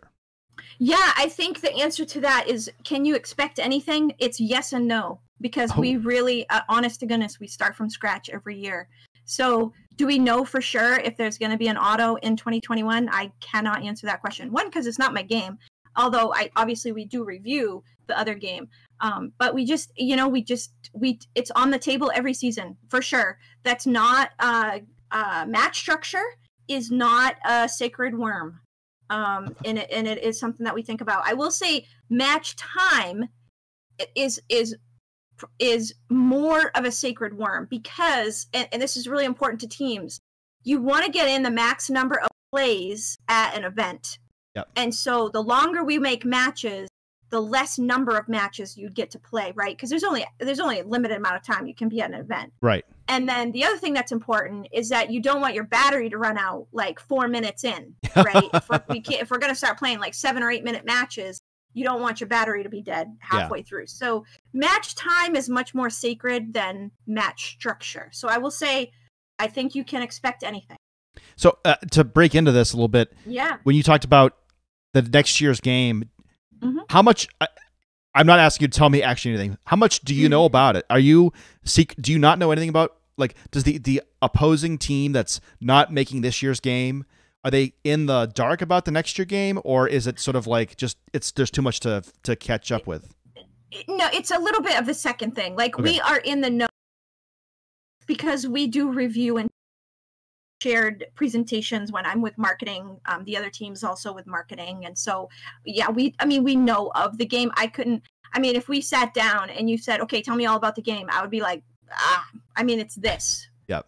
But and also because development happens, especially this time of year, development happens really quickly, and so I couldn't, even if I knew something a month ago, there's no guarantee that structure is still in place. So yes, I know of the game. I know that I could give you the elevator pitch, but I couldn't go into the nuanced details of the strategy development and the details of that game. So yes and no. We know of it, but we're not like experts. Not yet. When we get down to, so just to be fair and clear, when we get to about September to October, we all become experts in that game. Oh, okay. Because it is really important for us to be involved in the field tour videos and the kickoff videos, and the manual writing is no job. It's a lot of work from a lot of people. We're all expected to answer Q&A questions. So you got to know the game in and out if you're going to be able to answer Q&A questions. So once September rolls around, we're experts in the game. Okay, that jives. So in that case, are you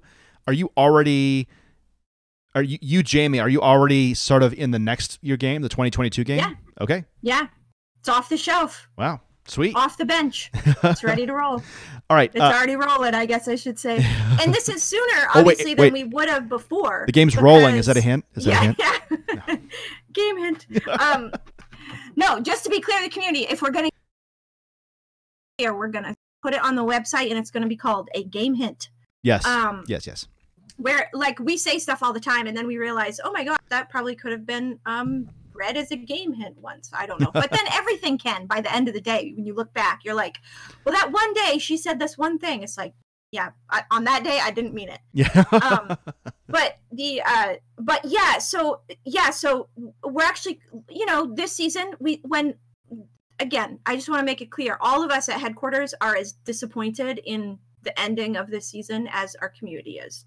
We put our heart and soul into this experience, and the fact that it's cut short is challenging and disappointing to us as well. So, but we did not waste our time. You know, when the decision was made that you know, the 2020 season was suspended, we said, let's not waste our time. We went right to work. We said, okay, got to get a game off the bench, and we got to get rolling. And 2022's got to get down the track. Wow. So, okay. yeah. I'm looking forward to it. Yeah. So here's a question. This is from user BMAR1257. They ask, how do you ensure that point values are well balanced? How do you figure out all that fun stuff? We all saw Steamworks, right? Well, yes. I mean, I'll be honest. We do our best, but sometimes we make mistakes. You know what?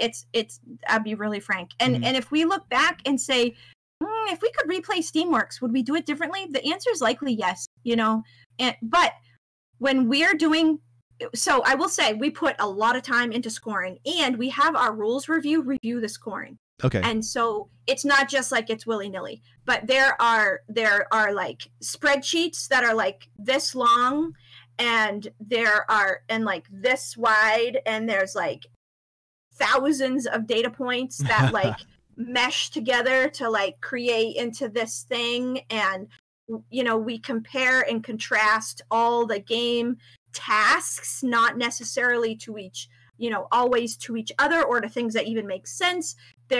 And then we go, you know, we have these, we set up these like fake matches where stuff happens, and we keep track of like, okay, so in this match, we need to have some robots that only do this part of the game, and these robots just do this part of the game, and who should win and who should, you know, it's intense. It's a lot of work. And we go through all this like data analysis together. All of us are in the room, the whole engineering team.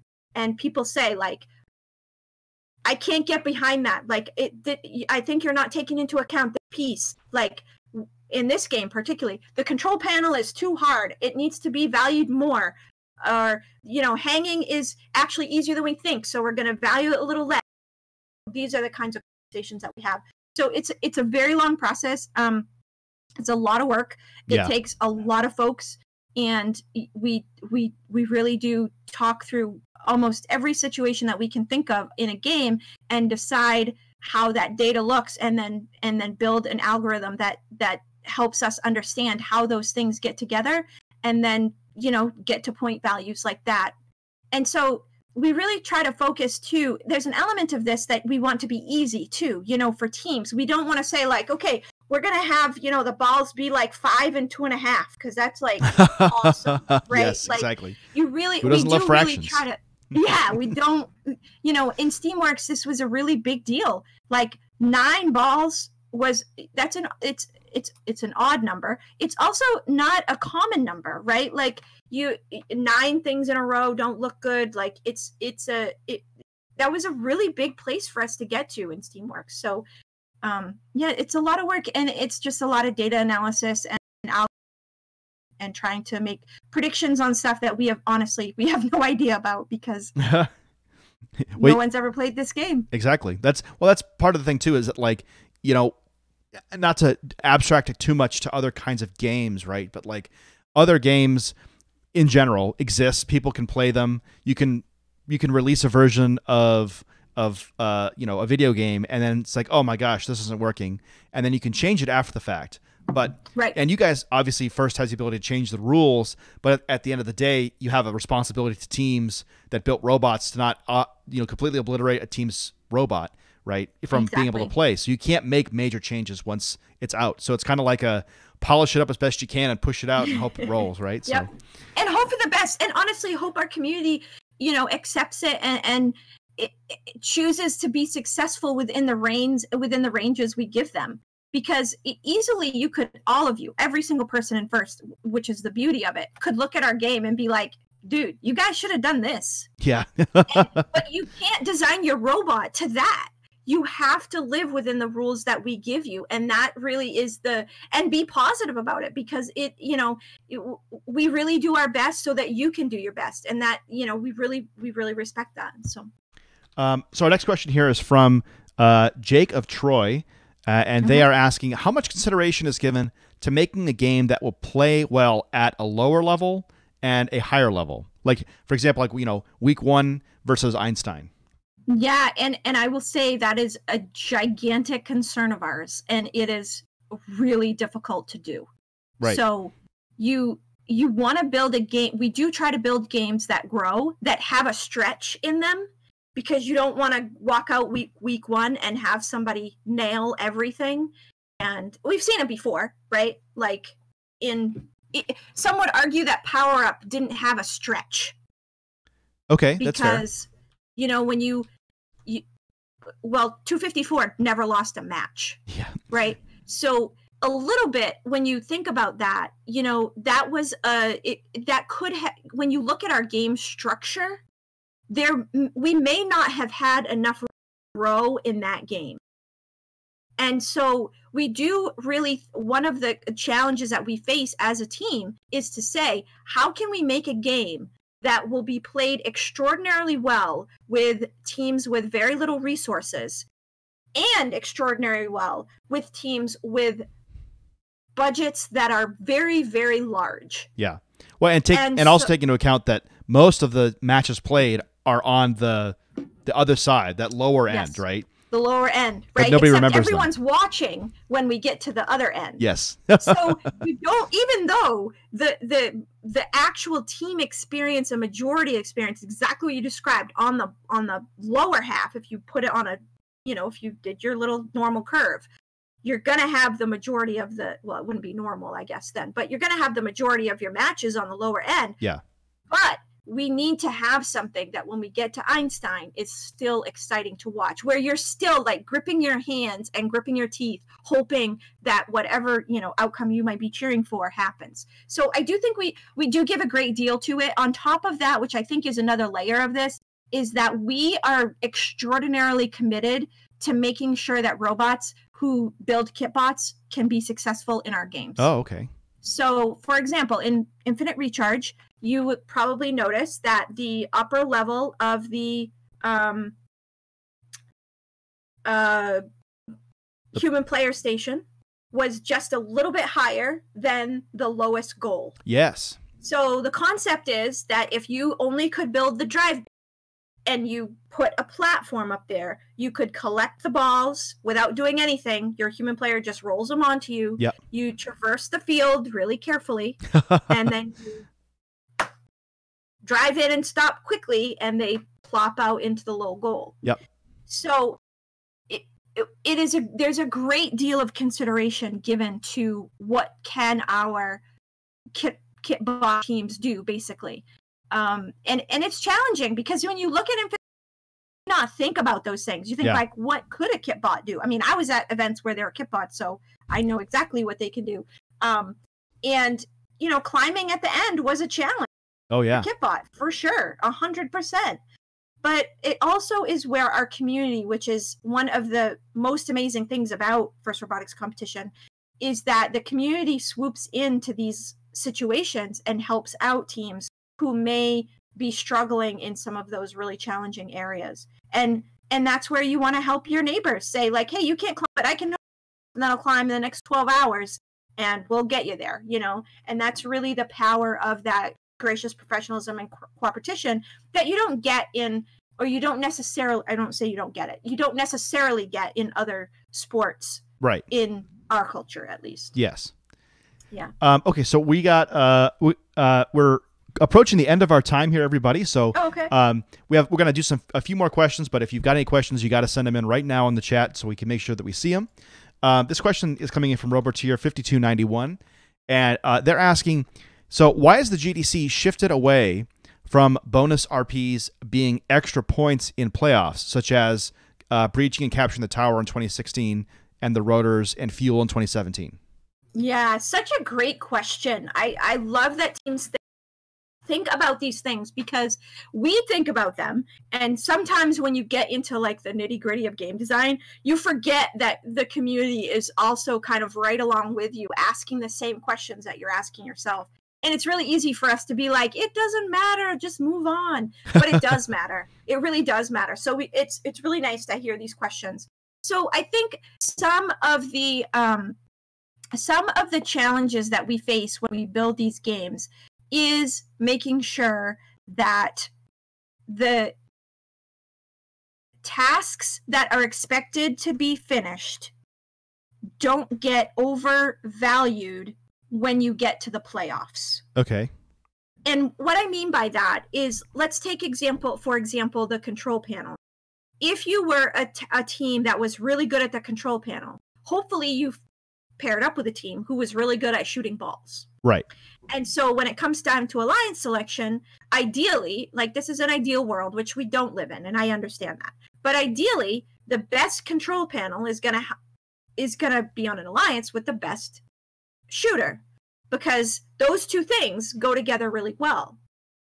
But if you are good at that in the qualifications and you get your rank points for it, when you get to the playoffs, this is a question we have to ask ourselves, is it necessary to overvalue that task?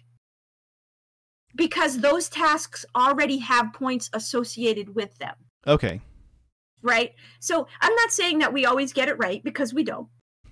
But one of the things that we ask ourselves to get to that question, and I don't know that it's safe to say that we have moved away from it. I think it's more accurate that this is part of that scoring analysis I was telling you about, is that this is part of the scoring analysis. The question every year is, do we need to put points on this in the playoffs? So it's not like we just threw that out the door and said, we're not doing that anymore.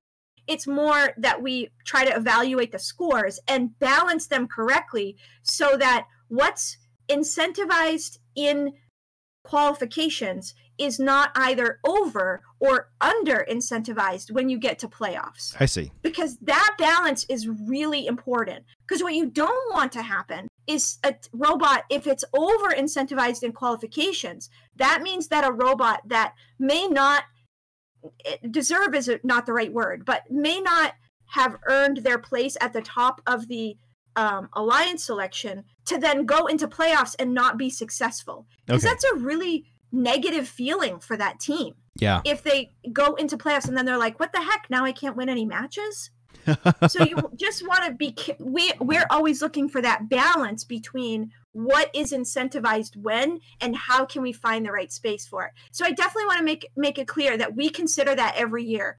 We did not just it's not because we don't think it's valuable. It's because we felt like with the scoring we made this year, we didn't need it. Okay. And I just realized that it's gotten dark out, so now I just look like a ghost with a face. So, oh well. No, it's okay. It looks fine over here, and okay, good.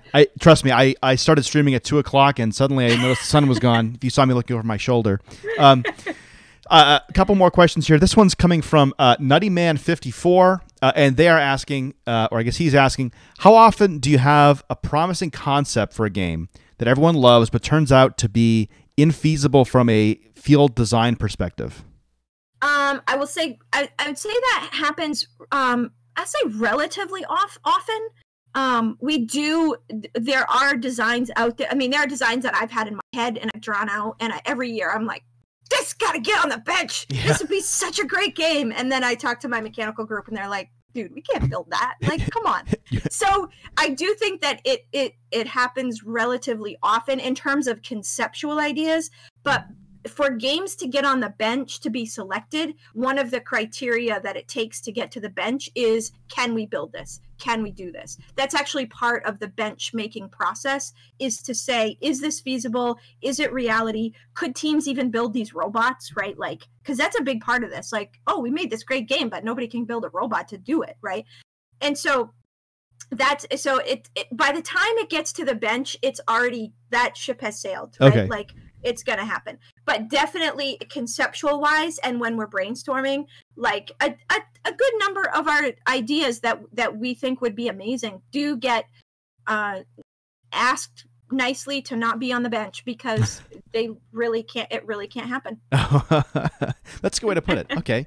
A couple more coming in here. We've got this one. Yeah. Here is by user Boredom Be Thy Name. Interesting. Oh. They ask if you could retroactively make any change to a previous game, what would it be? And I guess I'll just limit it. I don't want you to go the whole first history, but maybe just... Oh, good, because I would be in trouble. Maybe just... How about just some of the games you've worked on during your time at FIRST to narrow it down a little bit? Sure.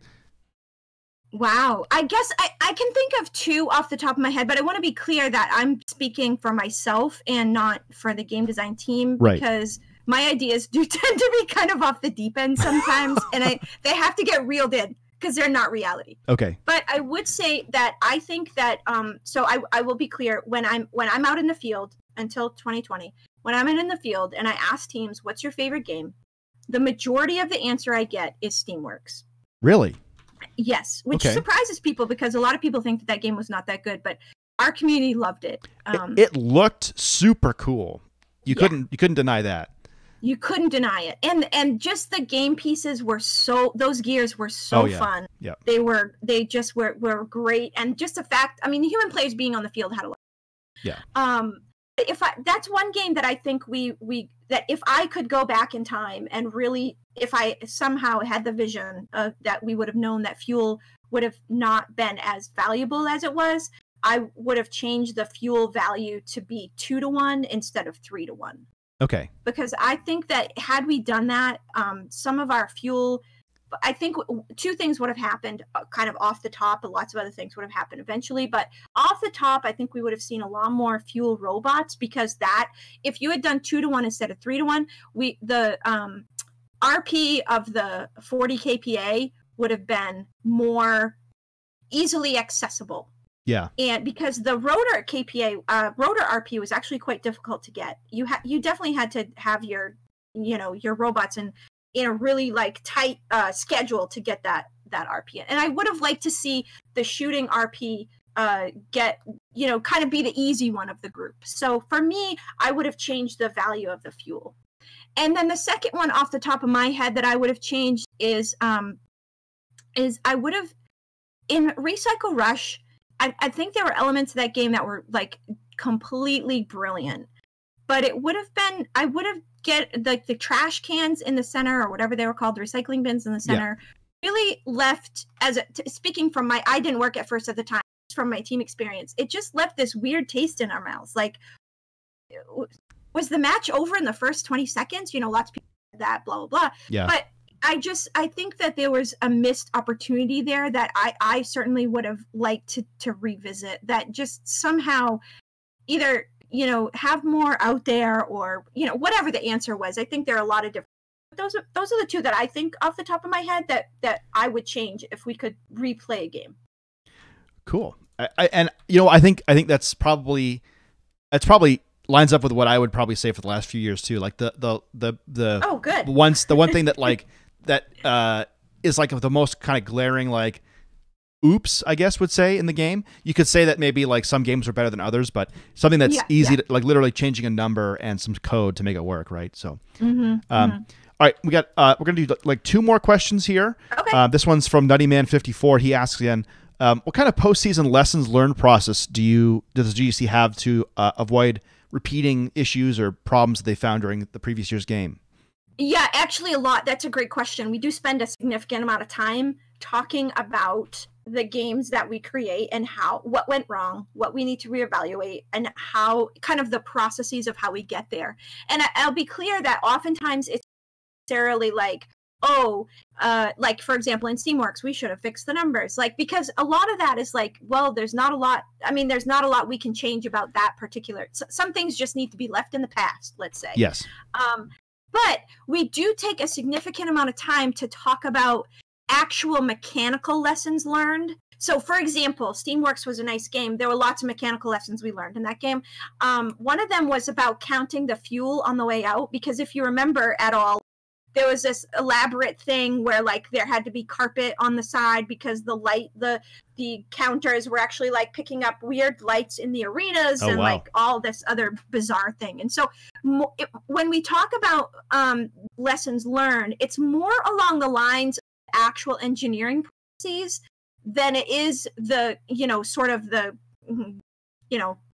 I'd say like the game mechanics, because many of the game mechanics, once they're played, we sort of put them aside. But a lot of these engineering processes do try to learn from and make better decisions in the future. A very similar reason in, in Power Up, a lot of people, I'm sure you all know this, but a lot of the welding in Power Up plates was not really that great. Mm. And it caused a lot of problems in getting the switches and the whatever it was called, the thing Scale? in the middle, the scale balanced. And so, you know, that was something that we took away from and said, you know, if we're going to build this kind of more elaborate mechanical process, is there some better engineering that maybe would be that would result in a more positive experience? And I will say we brought that into the generator switch a lot, because we knew that generator switch needed to be level when no one was on. Yeah. And so that drove a lot of the engineering design to that we did learn from Power Up. So a lot of, and also just like inner workings, we talk about more like, how can we be more efficient with our own time? How can we be more efficient with our volunteer time? How can we be more efficient in our, you know, in meeting processes and note taking and kind of that documentation process. So we do quite a lot of reflection and relationship development and lesson learned there.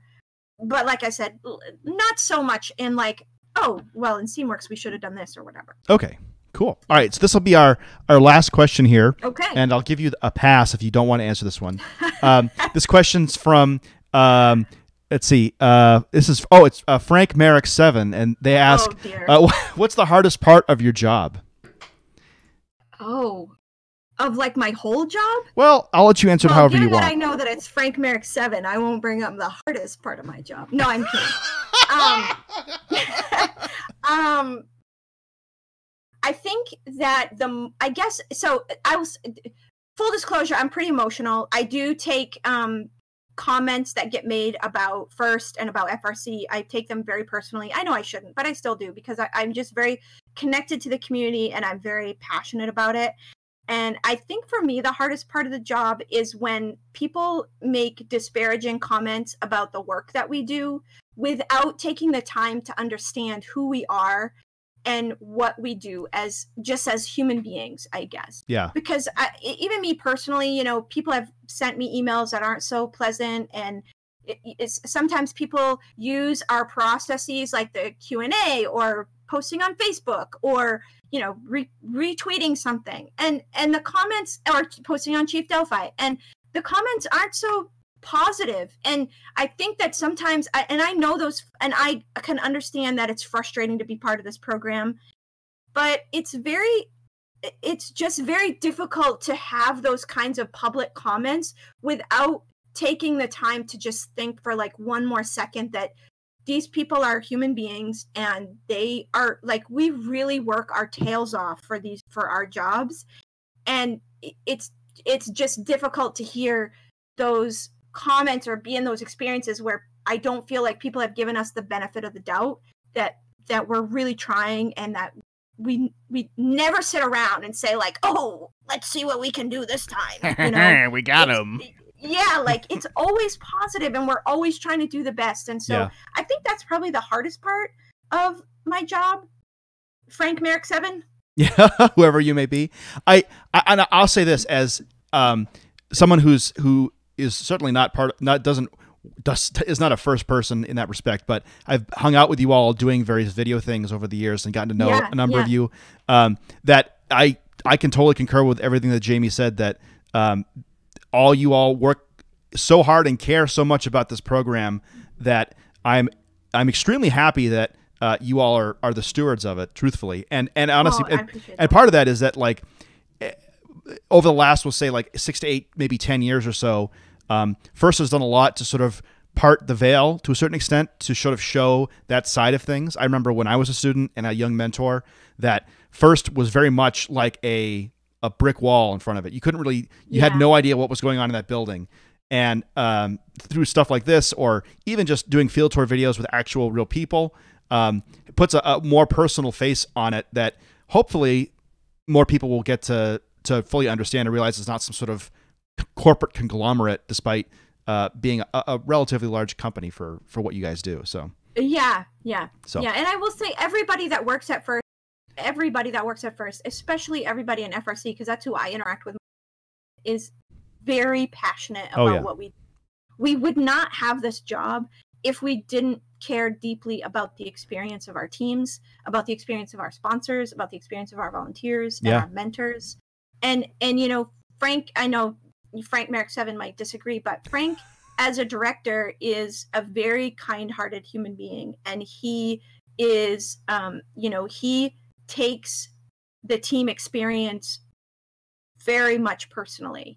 And so if you're ever sitting out there, you know, those folks who might have the opportunity to be upset or be negative, and it's going to happen to all of us. It happens to me sometimes. Yep.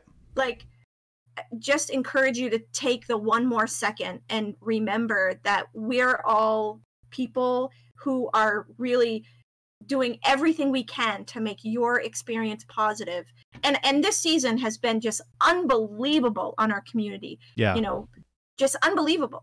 And we take that very much to heart. So, you know, and if you ever have a question, send an email because Frank answers them. Yeah. Yeah. I've seen that happen before. Many years ago, a friend of mine guessed that his email would be what it was based on his first and last name, and got a response, and it was great. Yeah. He answers his email. So I'll end in this respect. I'll end it on this more positive one. This is from Karthik 1114. Oh, hey Karthik. He'll be presenting on Friday, by the way, so make sure you guys tune in. Yeah, and Saturday. I can't wait for that build season. Francis, I can't tell you. When I saw that lineup, I was like, dang, I am going to be on the edge of my seat. I can't wait to hear what those folks have to say about very cool. I'm looking forward to it too. But Karthik says he doesn't actually have a question, but he just wants to say that I very much appreciate that your staff makes game design a priority as opposed to a side job or an afterthought, and ensures that the focus stays on what's important to your customers, the teams. Absolutely. And game design it's all, not all, because we obviously all have other responsibilities, but it is on our minds every second. Cool. All right. Well, Jamie, thank you so much for joining us. This was a lot of fun. I think you did a fantastic job and answered a lot of great questions from the community. And also, thank you to all the community for watching, for doing a great job and asking some. Thanks for the questions. My goodness, they're so good. Yeah. I look forward to meeting every single one of you. If I'm ever at find me, say, hey, I'm whoever whatever, and I just think that, you know, I want to meet all of you. I think that you're amazing. So. Yeah. All right. Well, Jamie, thank you so much again. Before I go, I want to just make a quick plug. Tomorrow, we're going to be back again tomorrow with day 3 of the conferences. We've got lots of great stuff coming up for that. It should be a lot of fun, including the very first presentation at 2 p.m. Eastern. We're going to have Candy Desjardins. She is the lead judge advisor for New England FIRST. Her and some other judges are going to be coming on, and we're going to have a discussion about what the judges look for when it comes to awards, what their thoughts on it, and what the awards process is kind of like. Nice. Yeah. So I'm looking forward to that one and all the rest of them, not only tomorrow, but also Thursday, Friday. Wait, today's Wednesday, Thursday, Friday, and Saturday. I've been sitting in front of a computer for a long time, so it gets lost on me. But with that, everybody, I hope you have a wonderful evening, and I hope to look forward and see many of you tomorrow. Bye-bye for now. Bye. And we're